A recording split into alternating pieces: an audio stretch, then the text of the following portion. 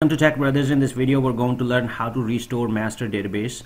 The scenarios that this particular video is going to help you are you have a master database backup. Master database backup that you have is most recent and is in good state. When I talk about most recent and in good state, is that once you restore your master database backup, you will not lose any data, and that's probably the whole purpose of restoring your master database backup. One of the purpose, and in good state means that is restorable. And master data files is corrupted. Let's say that could be another scenario, that your master data files is corrupted, and other scenario could be that you have some system configuration and it messed up your master database and you don't really know what configuration that you changed in SQL Server, so you wanted to go ahead and restore your master database. However, do plan an outage, because restoring a master database needs to have SQL Server instance run in a single user mode. That means no application can connect to SQL Server but a sysadmin, one sysadmin account. So what we're going to do in this particular, what we're going to learn in this particular demo is how to run SQL Server in a single user mode, which as I said, that is a prereq of restoring master database in SQL Server. Number two, how to restore master database. Obviously, this tutorial is all about that. And number three, resolution to the error that you can't log in because SQL Server is in single user mode. So let me put it right here real quick. Single user mode. The reason I put this third option, even once you restart your SQL Server in single user mode, only one sysadmin account needs to can acquire a connection to SQL Server. Let's say that in a lot of organizations, believe me, the environments are not all that perfect, because we have some service accounts that's coming from different application, and we have given them sysadmin access, and they're continuously pinging SQL Server. As soon as they see SQL Server can accept a connection, they get into SQL Server. So in the meantime, when you put in a single user mode and you take a little bit time to go to connect to SQL Server, and in the meantime that particular one account comes in and acquire the connection, that means you're out of luck. It won't let you get in because only one admin account can get into SQL Server instance. So we will be seeing a logical trick to do that, and that means that you need to just go ahead and stop the service, start the services right away, and try to acquire the connection. Even though we'll make every effort to have all the applications stopped, let's say that you did that, and also you have made sure that all the services that is coming to the SQL Server component services that's coming to the SQL Server and have a sysadmin account, you made sure that those services are stopped, so they will not try to come into SQL Server when you put SQL Server in single user mode. In spite of all that, you might run into this issue, but no worries about that. We'll take care of that. So let's go ahead and do this. Here's my SQL Server. This is my SQL Server. Dynamics AX Dev is my host name, and SQL Test is my instance name. And here are my master database, system database. Right now, I do not have any user database. This demo is particularly about just restoring master database. We can use two methods to do it. One, using SQL Server Management Studio, which is a bit hard in a way that you know, every time you click on new query, it try to acquire a new connection, which I'll show you that how to trick, you know, SQL Server to let you do that. And also SQL CMD, we'll be using that. So we'll be using first SQL CMD command line, and then we will go ahead and use SQL Server Management Studio. Here is my let's go ahead and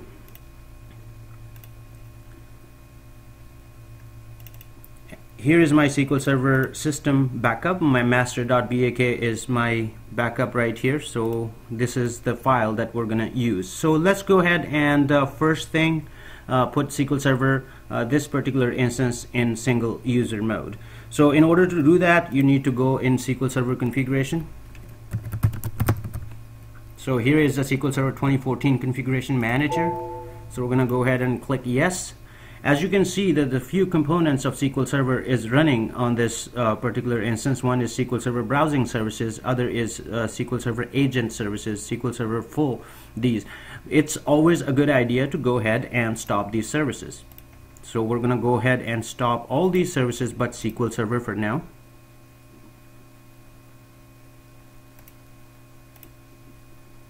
Alright, all these services have stopped.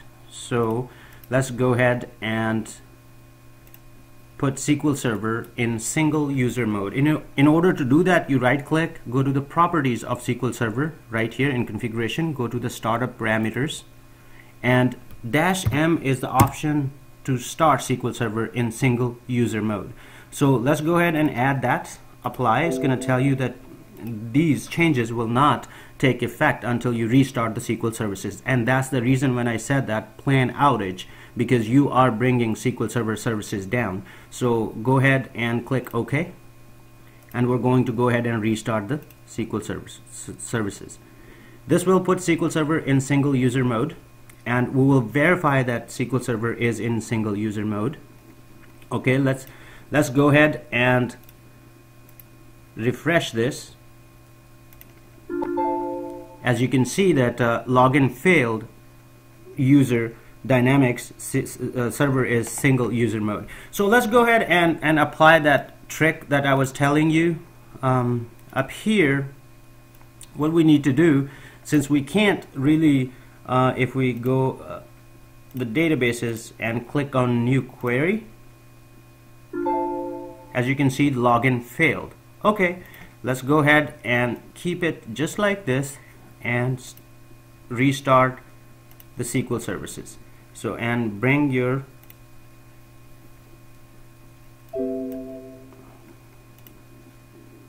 SQL services restarted, and let's go ahead and click on connect now.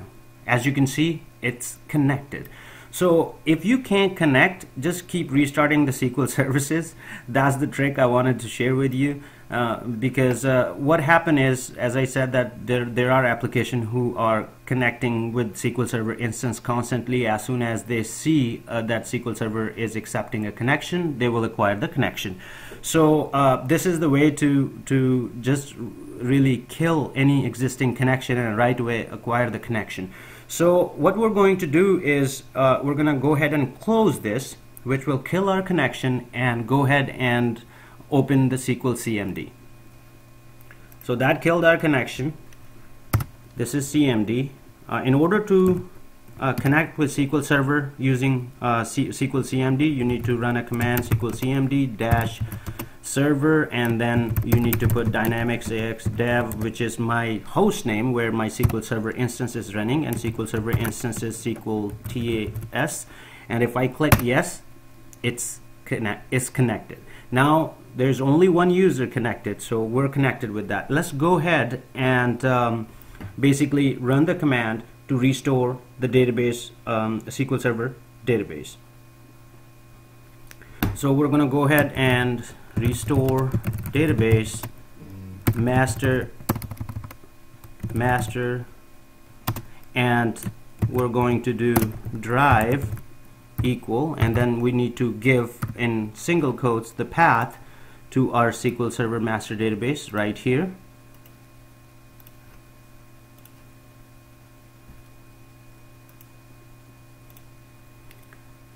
And \master.bak, and this is our backup file, and we're going to use with replace. This is going to replace the existing master database. So we're going to go ahead and do that. Click yes and click go.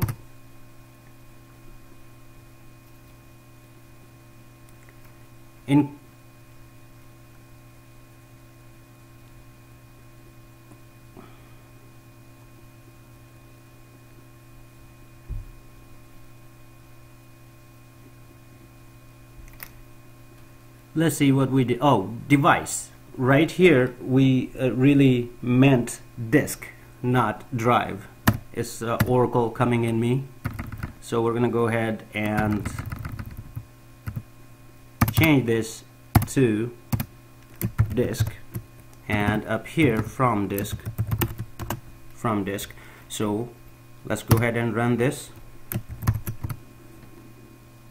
As you can see that master database is restored successfully. So let's go ahead and do the same thing, and we're going to go ahead and get out of this session. So we got out of this session, so let's go ahead and use SQL Server Management Studio and try to do the same thing.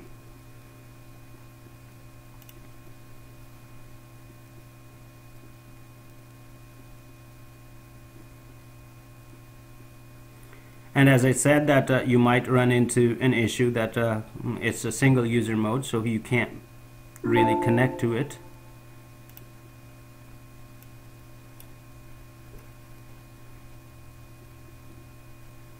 So we're going to go ahead and restart SQL Services. It's still in single user mode, so we're going to go ahead and connect. Alright, so basically when I took the backup, this particular Dynamics AX Dev Raza account was not there. So what we're going to do now is go ahead and run with SA account.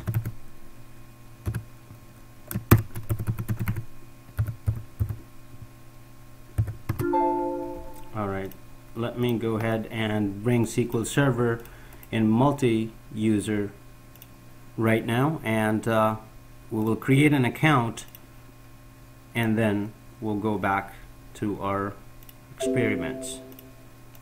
Click OK, restart SQL Server in multi-user mode.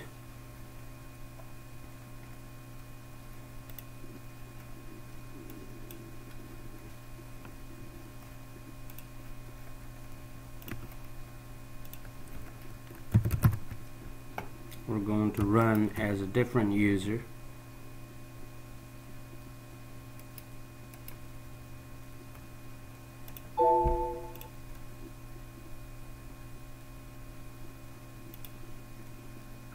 Okay, so we're connected. What we're going to do now is create a login.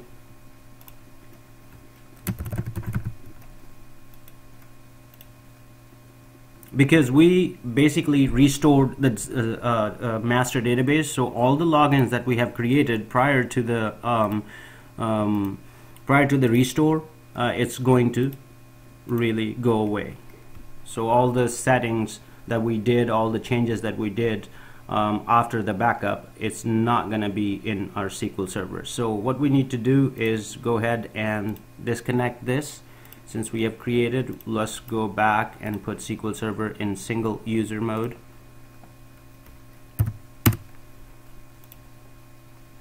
Apply, OK, and restart.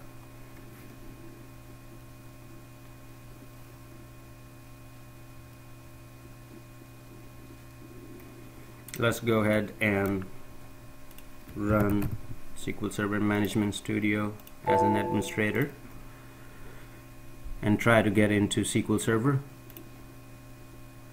Alright, as you can see, we are in SQL Server. If we try to go in master database and click on new query, it's going to tell us that okay, it's in single user mode, which is fine. Let's go ahead and do the same trick that we did earlier.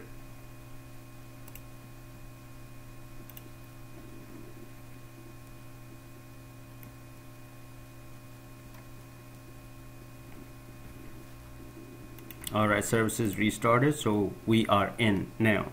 So let's go ahead and restore the databases. Restore database master from drive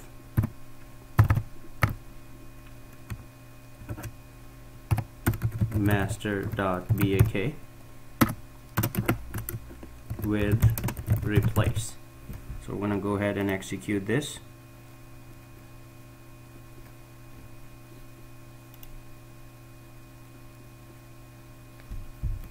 I keep forgetting the disk and drive. Alright. Alright, our master database is restored. So this is how you restore your master database using SQL Server Management Studio. Now you can go ahead basically and restart your SQL Server in multi-user mode. So we're going to go ahead and remove this -m option, apply, click OK, OK, and let's go ahead and start the services and start all the services that we stopped prior to the restore. Okay, so let's go ahead and try to acquire another connection. Yes, we can. Let's try to do it one more, and let's try now the CMD. So what we're going to do is SQLCMD -s Dynamics AX dev, that's my host name. SQL test is my SQL Server instance name, and we just restored the SQL Server right here. Let's go ahead and basically create the login again. So what we're going to do is create this login and try to connect again. Let's go ahead and do this. So we're connected. Basically, these are all intentional errors that what I were trying to do. I mean, I wanted you to learn every aspect of it, and I wanted you to go through all the errors that you may find during your restore and how to resolve them. So basically, this is it. This is how you restore your master database, and we learned how to run SQL Server in a single user mode. We learned how to restore master database, and resolution to the can't log in SQL Server is in single user mode. And I hope this video helps.